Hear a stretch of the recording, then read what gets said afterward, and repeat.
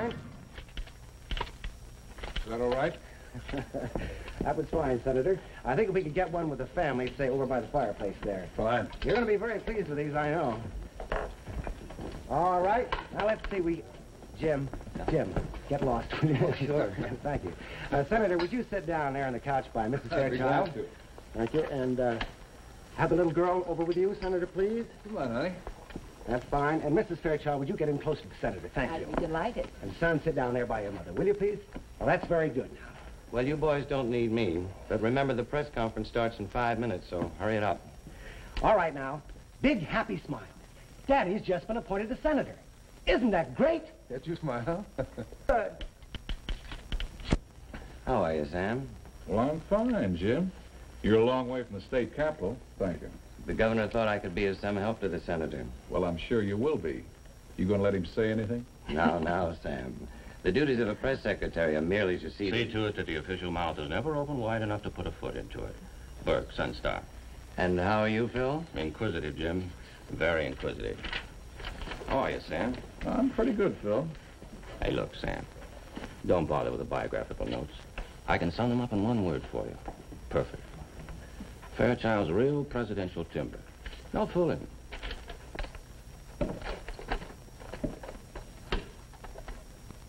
I mean, after a couple of terms in the Senate for seasoning.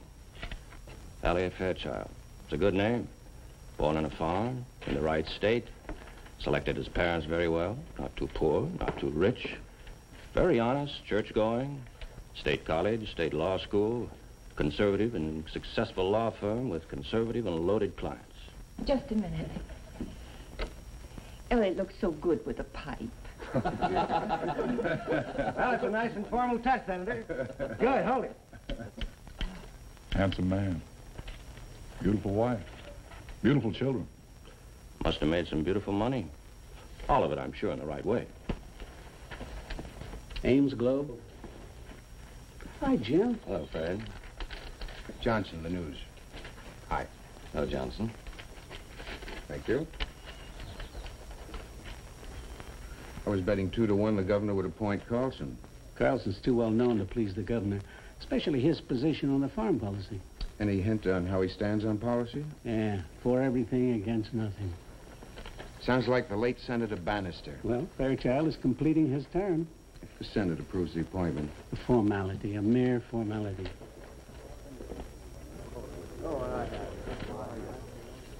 Hello. How do you do? Your paper?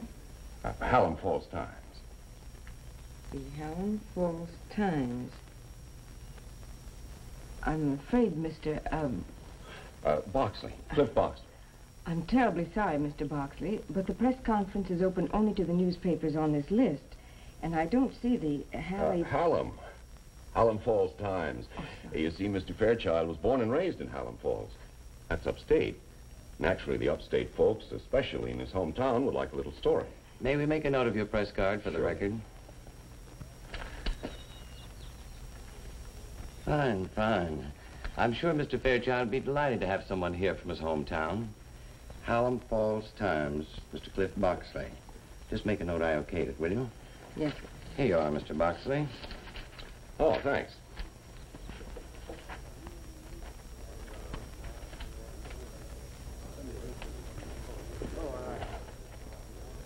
Go right in, Mr. Boxley. Conference will start in a few minutes. Thank you. Sorry, boys. About time to start, so let's wrap it up. Oh, just one more, Jim. There'll be more chances. Senator? Thank you. Thank you, Senator. You're welcome. Thank you, Senator. Thank you. Well, you can relax now. Well, I'm glad that's over with. Wasn't so bad, was it, Mike? No. Why don't you take the children to the zoo? It'll be pretty tame for them after this. I'll see you back here at dinner. Bye, Donnie. Bye, dear. Bye, Mike. Pumpkin? Senator, thought you might like a breather before going inside. I need one. If you have any doubt about a question, just look toward me. I'll be the heavy. It's what I'm here for. And, of course, you can always no comment the tricky ones. As for any questions about foreign policy, I'm sure you can talk around them generally without committing yourself too specifically. I might surprise you, Jim. Answer a question or two myself. Yes, of course, Senator, but the governor thought it'd be wise if your first press conference got across your personality. Well, they can't print just smiles, Jim. But don't worry, I won't embarrass the governor. No, of course not, sir.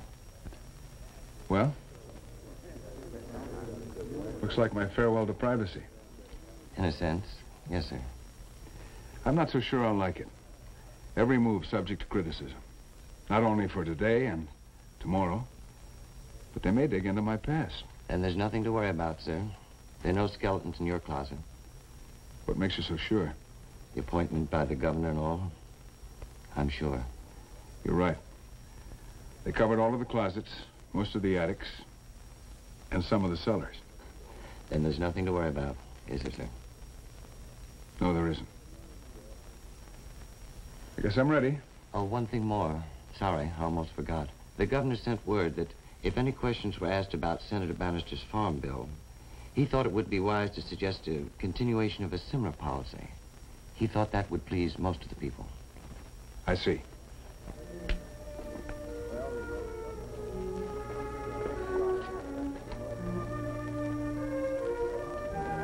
All ready, sir? Right.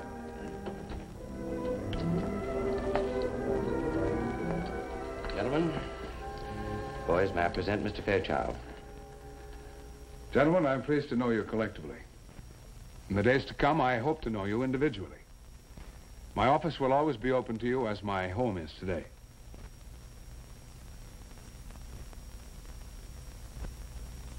Make yourselves comfortable, gentlemen. All right, Smoke? Go right ahead.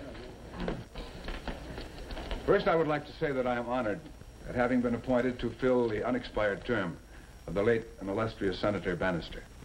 I shall endeavor to serve the people of this state vigorously and determinedly. Now, Jim Stevens tells me you have a question or two you'd like to ask. Johnson, News. Mr. Johnson. You anticipate any objection to your appointment on the Senate floor? No, sir. Thank you. Burke, Sun-Star. Mr. Burke? Mr. Fairchild, some people were rather surprised at your appointment. Surprised, but not shocked, I trust. I'm sure that most people thought the governor would appoint a major public figure to fill out the term. I sincerely hope that his choice of me will not prove to be a disappointment. Ames, Globe? Mr. Ames. Mr. Ames. When did you and the governor meet, sir? We've known each other socially for some years. You supported him in the last campaign? Yes, sir. Wasn't that when you really became such good friends? That is true. Stacey, Harold. Yes, sir? Senator, I guess we can safely call you that. Oh, thank you, Mr. Stacey. Senator, you plan to support Senator Bannister's policies? Yes, for the most part. What about the other part? What part of the other part, Mr. Stacey? Foreign policy, for instance. I don't think that question is... I've got it, Jim. Yes, sir. To answer your question, Mr. Stacey, or rather not to answer it, the Foreign Relations Committee is a very strong arm of the United States Senate. Its members are well-versed in foreign affairs. I feel that it would be presumptuous of me, a new appointee, to make a statement of policy at this time. However, I'm very anxious to meet with the members of that committee and study the problem. That's not saying very much, is it, Senator? We often repent of what we have said, but never of what we have not. I believe Thomas Jefferson said that in one of his press conferences. That's a very erudite observation, Senator. Do you plan on bringing erudition to the Senate, Mr. Fairchild? I believe it's already there, Mr. Ames.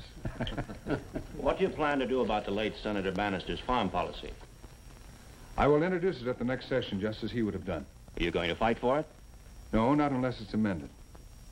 Mr. Fairchild, Yes, sir? I guess you don't remember me, Mr. Fairchild. Cliff Boxley. Of course I remember. Representing the Hallam Falls Times. It's nice to see you again, Cliff. It's been a long time. Yes, it has been. We'll have a long chat later. Gentlemen, Mr. Boxley's from my hometown. Senator, Excuse me. I haven't asked Mr. Fairchild my questions. And it's possible they might interest you fellows, too. That is, if the big papers and the news services care about the human side. We're human too, Boxley. What is it, Cliff? Well, I don't have to tell you about Hallam Falls, Elliot. Small town like ours, couple of thousand citizens. Everybody knows everybody else pretty well. And when we can, we We like to know the kind of human beings our officials are, the way we know our neighbors. You always said it was just as important to know a man's character as his opinion. Perhaps more important. Like a fellow says he's for some controversial bill. Well, he's not going to get it through if he's the kind who can't stand up to fight, is he? What are you trying to do, write an editorial, Boxley? Just what is your point, Cliff? The point is, what kind of fellow are you? Whether you're the same kind you used to be.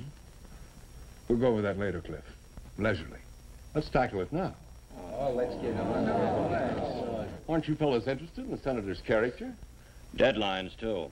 We don't all work on weeklies, Boxley. Okay, I'll cut it short. Elliot, I want to tell you something that happened in our town, and I'd like your opinion of it.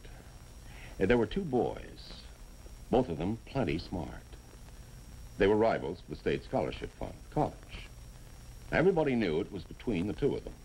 Also, everybody knew that one of them, let's call him Tommy, had the edge on the other boy. Maybe you recall that scholarship? It was very important, both in money and in prestige. Yes, of course I remember it. But I don't think this is the time or the place to discuss it. Oh, I think it is. Now, the second fellow, Tommy, was at a roadhouse when it was raided. And as a result, the scholarship board decided his character wasn't up to par, thereby eliminating his chances for the scholarship and giving it to the second fellow I mentioned. Mr. Boxley, I think you've taken up enough time. There are other men who... Let him talk, Jim. Thanks. Now, the real point is, the second fellow maneuvered Tommy to the roadhouse that night. The police got a tip that a wanted criminal was holed up there. Police didn't find the criminal. They found Tommy. Now, the big question, Mr. Fairchild, do you think a boy who would pull a thing like that to start his career off would someday make a good senator? You don't know what you're saying. He rarely goes back to Hallam Falls. Can't say I blame him. His mother and father still live on the old farm, working. But if you fellas went to Hallam Falls today, you'd see that old farmhouse with a fresh coat of paint, new furniture, fixed up a couple of weeks ago, just when he gets to be good newspaper copy. I think you've gone far enough, Cliff. Gentlemen, any more questions? Wasn't the house painted? Yes, of course it was painted. What else, Boxley? Maybe the next chapter's kind of corny to you city fellows. I guess you'd sort of call it the girl he left behind. Fine, decent girl. Who kept waiting for him because he'd asked her to be his wife. Kept waiting until he met a girl with a lot of money and important social position. So he married her and forgot the girl in Hallam Falls. And that, gentleman, is your senator appointee, Elliot Fairchild. Gentlemen, let's retrace Boxley's accusations. I believe he intimated that I was an opportunist who married for money and social position. You can forget that part, Mr. Fairchild. I don't think it's necessary. I understand. You're very kind. I'll make it brief. There on the mantel is a picture of my wife, taken shortly after we were married. As she was a beautiful woman then, and is still very beautiful, needs no elaboration. I'm reluctant to speak of my personal life publicly, but the situation forces me to. I assure you, gentlemen, I did not marry my wife for money or social position. We love each other deeply. There's never been the slightest hint of infidelity or discord. I'm sure even our merest acquaintance can attest to that. As to the other girl, yes, there was another girl. I think most everyone who leaves a small town leaves a girl behind. In my case, it was just a school kid romance. That's his word against mine. As for her waiting for me, I don't believe she waited any longer than it took me to leave the town. She was married a few weeks later. The glib lawyer adds a touch of humor. And as to the house being painted a few weeks ago, I'm afraid I'll have to plead guilty to that. And that it was painted because some pictures might be taken. Yes. But don't we all spruce up when pictures are taken? New suit, shirt, tie. How long's it been since you've been back to Hallam Falls? It's been quite some time. But you insinuated that my parents had been neglected, abandoned. Miss Hastings. Yes, Mr. Fairchild. I believe I dictated some personal letters last week. Monday, I think it was. Do you have the notes for that day? Yes, sir, I do. Would you bring them here, please? Yes, sir. I dictated a letter to my father. Would you find it? Yes, sir. Read it aloud, please. Dear Dad, this is just a reminder that we are expecting you and Mother on the 1st of July as usual. And don't forget to bring the home movies of the new pigs. The children would be heartbroken if you didn't. I'm glad you had the old place painted as per my request. There may be some pictures taken of it soon. Just why I cannot tell you at this moment. Something big may be happening to me real soon. New paragraph. And will you please stop trying to repay the loan, as you call it, that I advanced That'll be all, for Miss the... Hastings. Yes, sir. Thank you. That's a good prop letter to have lying around. Almost too good, huh? All right, let's get to the main accusation. That I framed another boy to win the state scholarship. Let's see you prop your way out of this one. Hallam Falls is a small town upstate. I doubt if many of you have ever been there. But you've been to many other small towns just like it. If you have, you know the hardest thing to keep in a small town is a secret. Well, Hallam Falls hasn't changed much in 20-odd years. Back in 1930, we had Prohibition, like everyone else. The usual roadhouse was out of town a ways. There wasn't much to the place, kind of run down at best. But since you could get a drink there made it pretty exciting. And the fact that it was considered out of bounds, that much more desirable. One afternoon, our chief of police had a phone call. A tip that a certain criminal was at the roadhouse. The caller wouldn't identify himself, so wisely the chief kept him talking and had the call traced. Wait a minute, wait a minute. What are you trying to sell us? Are you men going to listen to this cooked-up melodrama? What is there about the story you object to, Cliff? Why don't you just admit you made the call to frame the other boy? Why don't you admit you were the other boy? He used the name Tommy when making the accusation. Actually, there was no Tommy. Cliff and I were competing for the scholarship. He was the boy at the roadhouse. All right. What if I was? Does that make your tipping the police off honorable? You informed against me for your own gain. That isn't true. You told the police there was a criminal at the roadhouse, but you knew I was there. No, Cliff. The roadhouse was raided, but the criminal was not to be found. Naturally, they took the names of the people at the place. When the names were made public, the scholarship board disqualified Cliff. Believe me, I didn't want to win the scholarship that way. A moment ago, I told you that the chief of police traced the anonymous call. He traced it directly to the roadhouse, specifically to a telephone near the bar. It didn't sound like a legitimate tip, but since this particular criminal had been reported in the vicinity of Hallam Falls, they had to investigate. When they got there, he wasn't there. Who made the call? Here's where the story takes a strange twist. There were 5 people at the bar other than the bartender. And only one had used the phone within the last hour. The bartender remembered because the caller had asked for change. Was it the girl who was with Boxley? You answer that, Cliff. Sure. Sure, I'll answer it.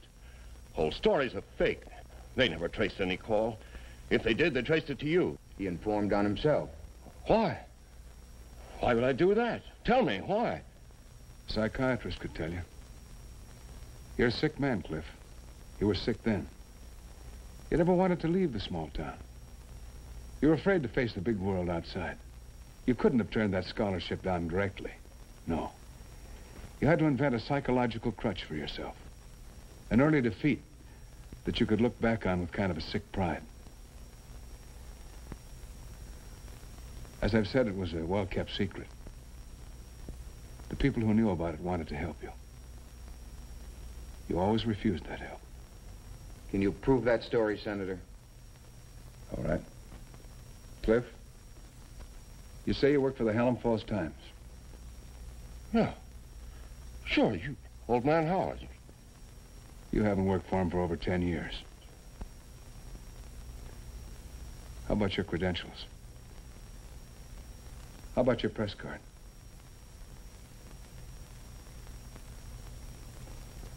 The date on it.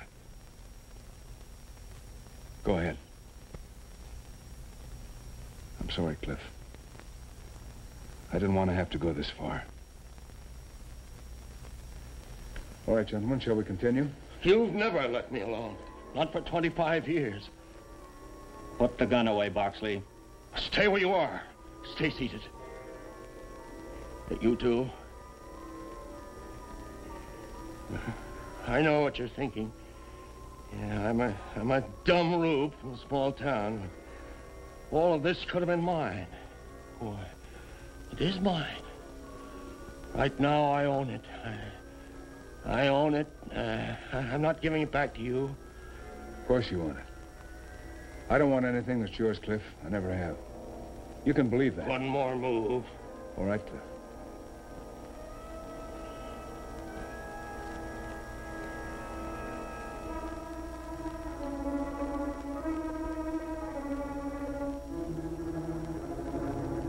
Go ahead. Go ahead, try something. Don't just stand there. Go on. What do you really want? 25 years? Yeah, that's what I want. That's what I want. That's what I've got. I'm standing where you are, Senator. Oh, I know you think it's impossible, but... No, it's not impossible, is it? Everything that you've worked for all your life. And now, it's mine. Any last words, Senator? How many do I have? When I feel like cutting it off, I'll do it. With this. Hey, Boxley, that's very, very good. Hold it, will you? That's it. Now, just a little closer. That's it. Easy, Boxley. Nobody's going to hurt you.